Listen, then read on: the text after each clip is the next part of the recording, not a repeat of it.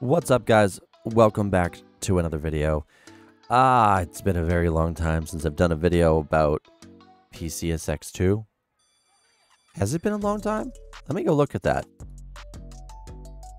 Yeah, 2017. I'd say that's a very, very long time. And in that time, they've been working on a lot of things, removing a lot of hacks. And I mean a lot. So they've been trying to clean up and go to accuracy. They're working on 1.8, which is cool. Currently, right now, the development cycle is about 1.7, which is kind of cool in a nutshell, because that means they've removed their plugin system. It's gone. How cool is that? It's finally gone. The old school garbage way of plugins has been removed. Thank you, gods of the universe and emulation and all things that are holy.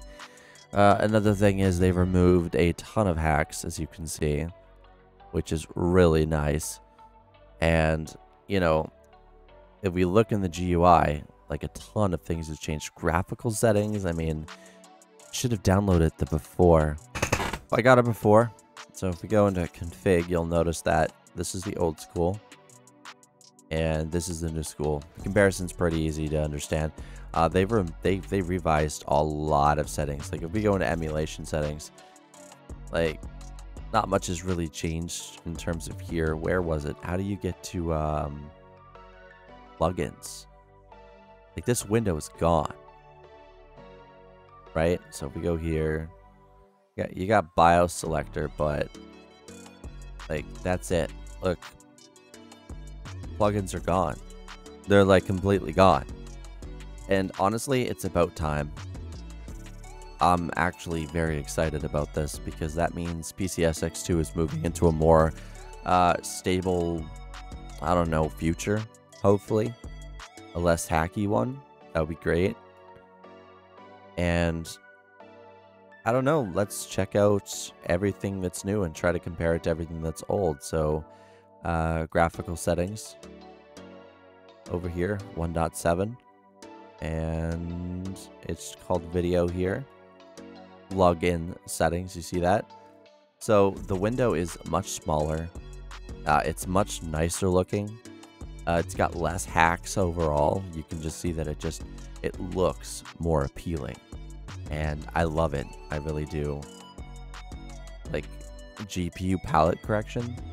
What is that? That looks cool as hell. I'll enable that. I like what they did here. And getting rid of this was probably the best idea because this just looked disgusting. So that changed. Let's check and see if audio changed, because audio is a big part of emulators. So where's audio? Audio. So it's just called audio settings here. And in here, it's called audio. And of course, you have that big, ugly logo. It's pointless and took up room. And honestly, they could have cut down with it gone. But they didn't. Again, so they have this new option.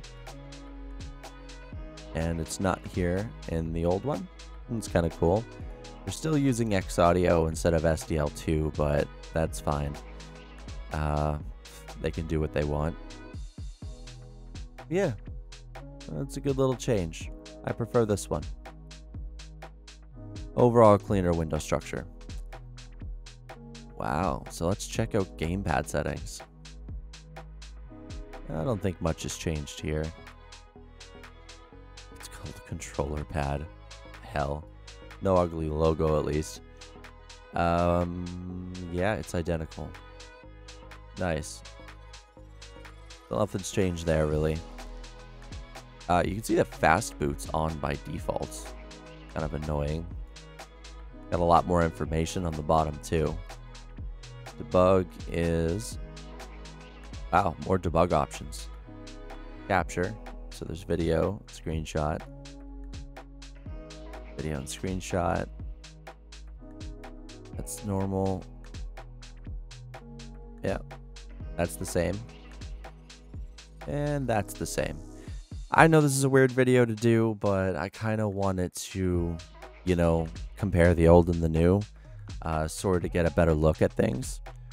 I don't have a controller hooked up that I can use because... Wait, do I? Okay, I booted it up. Hopefully it actually is going to work. And it does. Good. So we're going to go to configure again. I do have... I'm going to do the palette conversion. We're going to stick this at 4K. And dithering upscaled. I'm going to leave that automatic. And of course, the rest of this on automatic. Okay. Okay, so my Switch controller is working.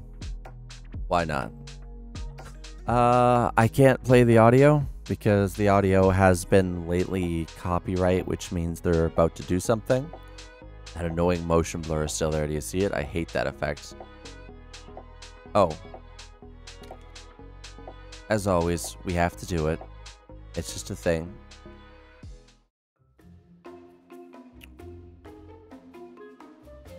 Yep. You're gonna get pudgy.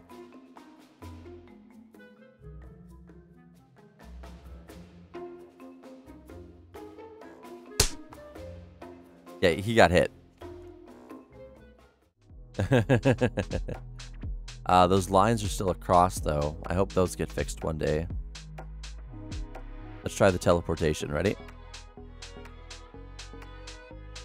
Audio seems perfect. I know I can't let you hear it, but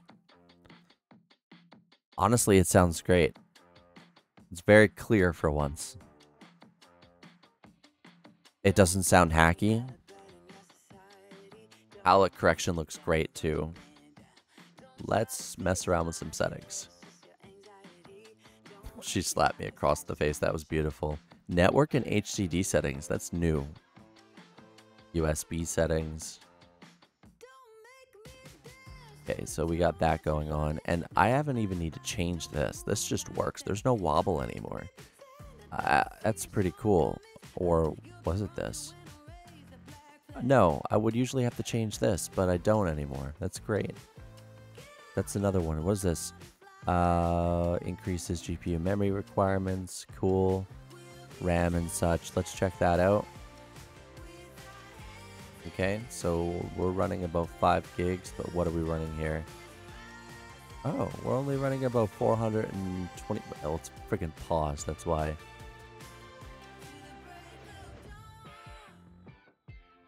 Yeah, we're only at 11% and only about 410 megabytes of RAM. That's pretty good. GPU is at 1.8 gigs. Nice. Let's crank it. I always like to crank it. Graphical settings, and we're going to go with 5K. So we reached over 2 gigs of GPU memory. But it's gone down in what? That's magical. All right, let's continue on then.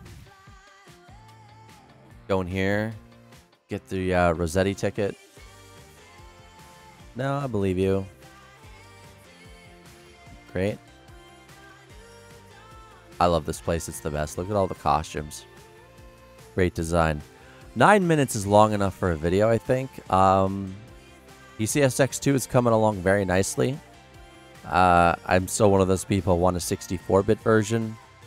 Sooner or later, Microsoft's going to be phasing out 32-bit, but in a way that's a lot different. Probably going to be keeping it around for games and other things, maybe. Turning it into maybe something that's emulated. I don't know. Who cares?